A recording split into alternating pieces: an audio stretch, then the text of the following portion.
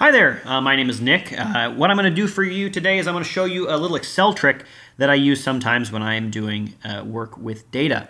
Now I know what you're thinking. How is it possible that you are actually using Excel for your data work on a serious level? And well, no, I'm not really using Excel. I use Stata most of the time, or R, or MATLAB, or whatever. But sometimes Excel has a couple useful tricks that I will use when I am putting together the data that I will then analyze in those programs.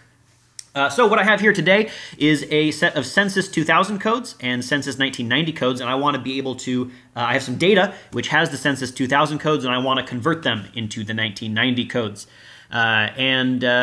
Excel is going to help us out here because what it's going to help us do is work with this rather, oddly formatted data. Probably I could write some sort of for loop or if statement to read this data in and then do the conversion in a more maybe proper way, but sometimes that's worthwhile. I might do that sometimes, but sometimes it's just going to take more time than it's really worth.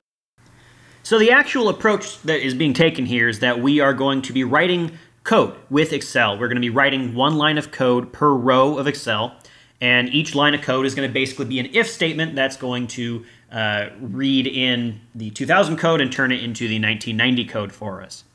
This is a good way. The way that I'm doing this here is going to be useful for converting, but of course you can use the same approach whenever you're trying to read in data on a one-by-one basis.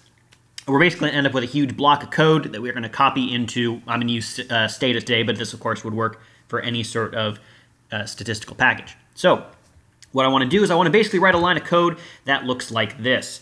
I want to take the 2000 code and I want to convert it into the 1990 code using this population number. So I want to do replace awk, and I'm going to put, I have one variable for each 1990 code that I'm going to fill in with this population data. So let's say I'm doing 005. I'm going to set that equal to the population number. Let's say it's 123,000. If yemp awk code, that's the name of my 2000 coded census occupation in my data. If that's equal to some 2000 code, let's pick 15. Why not? So I want to write a bunch of lines of code that look like that. So the first thing I need to make sure is I need to make sure that all of my data that I need to write this code is going to be present on every line of Excel. So these 1990 occupations, of course, there's a lot of blanks here, so I need to fill in these blanks. I'm going to do that using a if blank or is blank statement with an if. So I'm going to use this regular old Excel if, easy enough to use if you've never done it before. Standard if structure, essentially, where I'm going to test using is blank, and this will check whether or not this observation over here is blank. Now, if it is, I want to just sort of pull down the value that I have above, and if it's not, I want to copy in that new non-blank value. All right, so you can see that that's 03. If I pull it down, I will also get 03, right, because it checks, notices that this is blank, and then it will look above to see what it is, and so I'll pull that down. You can see it continue to fill in from what's above, and then I'm going to pull that all the way down until we have everything that we need on every single line. And there we go. All right. Okay, what we're actually going to be doing next is we are going to be writing those lines of code that we are then going to copy into Stata. So we are going to first check and make sure that we actually want to write a line of code where you're going to use a similar if is blank approach here.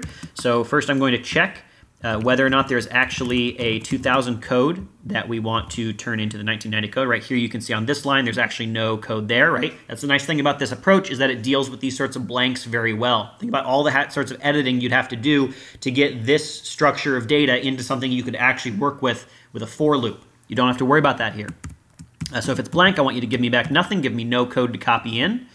And if it's not blank, I want to actually write that line that I have above. And I'm going to do that using the concatenate function in Excel. This is pretty simple. If you've used any sort of concatenation function in any sort of programming language before, this is very similar. I'm just going to list a bunch of strings and a bunch of cells, and it's going to put it all together into one long string that's going to basically make up the code that I'm going to copy into Stata.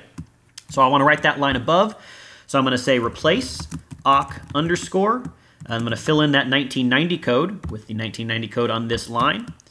And I'm going to set that equal to the population value that I want to fill in, which I'm going to use then to adjust all the conversion properly later. And I'm going to do that if yemp awk code, remember that is the 2000 coded occupation variable.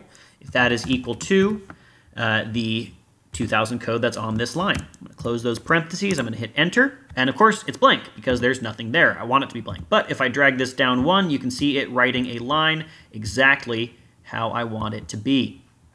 So then I'm going to just drag this all the way down once again, and once I'm done doing this dragging, you can see that we are going to have this big block of code that can be very easily copied into Stata. Now you'll notice that there are of course these blanks where we did all the is blank stuff.